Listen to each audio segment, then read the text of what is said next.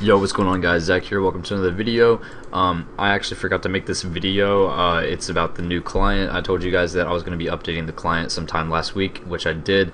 And so if you can't load TizenX, that's why right now you need to re-download the client. It's TizenX V6. I'll leave a link in the description for the thread that explains everything that's been changed in the past week. I do weekly roundups on the game update section on the forums, so be sure to check there at the end of every week and to see what's been changed. But in this thread includes what's changed in TizenX V6 and why we have to download a new client.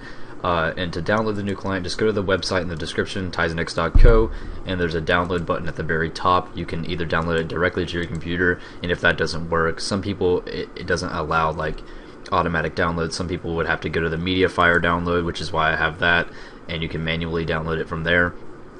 And yeah, that's pretty much it, guys. Thanks for watching, and I'll see you all on. Peace.